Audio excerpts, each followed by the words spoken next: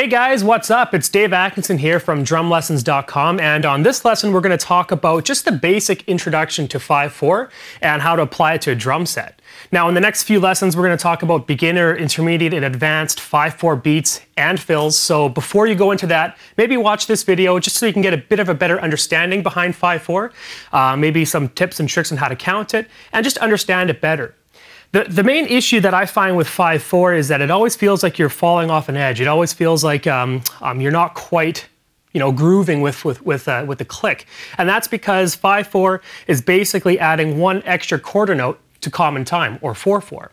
Okay, so let's count 4/4. Okay, 1, 2, 3, 4. 1, 2, 3, 4.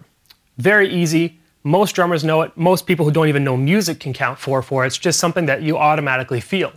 Now 5/4, it's basically just 5 quarter notes. 4/4 was 4 quarter notes. 5/4 is 5 quarter notes. So let me count 5/4 for you.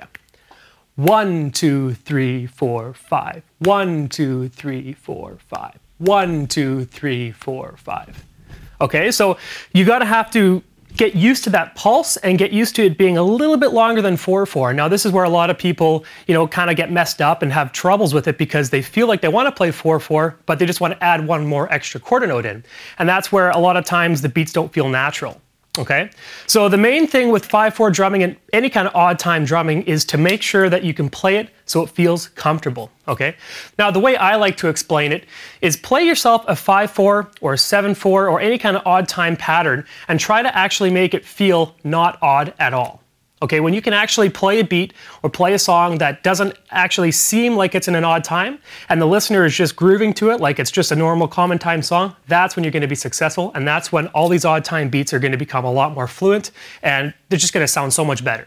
Now a very good example of this is Dave Brubeck's classic jazz song Take 5. It's a really cool song, a lot of people know it, and when they start listening to it, they start bobbing their heads and they start grooving to the bass line. And it's a really catchy bass line, and the way the whole song is played, you don't know it's in 5/4 or in odd time, it just grooves, And that's what we're trying to strive with these beats. You want to try and develop such an internal clock that the 5/4 pulse is embedded in yourself. So that way when you play, you're really smooth and it feels natural.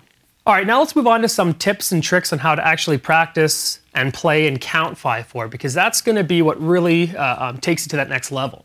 Now when you're practicing 5/4, you obviously should be playing with a metronome, and if you're not already, get a metronome. It's super important, especially when you want to practice odd time. The reason being is you want to have that pulse, okay? Let me put on a click track here that has no pulse, and I'm going to try and count 5/4. Okay, so you hear that. Now let's try and count 5 over the top of that, all right? 1, 2, 3, 4, 5. 2, 2, 3, 4, 5. 3, 2, 3, 4, 5.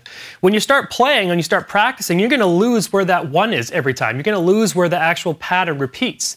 And it's really tricky to actually develop that internal clock without having an actual pulse. So what I'm trying to get at is when you start practicing odd time, especially 5/4, make sure you're practicing with a click that has a pulse to it.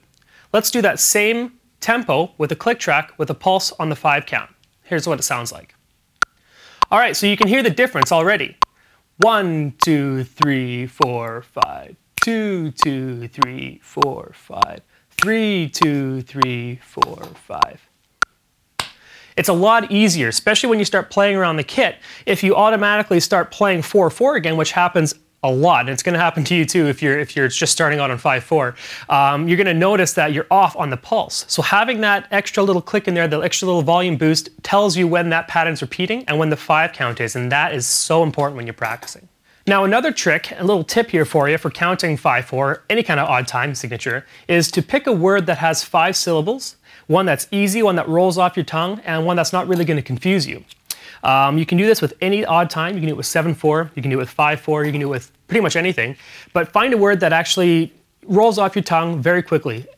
For 5/4, I choose the word hippopotamus, and I know a lot of people might laugh, and when they see me playing 5/4, they might say, what is he saying there? But hippopotamus has 5 counts to it.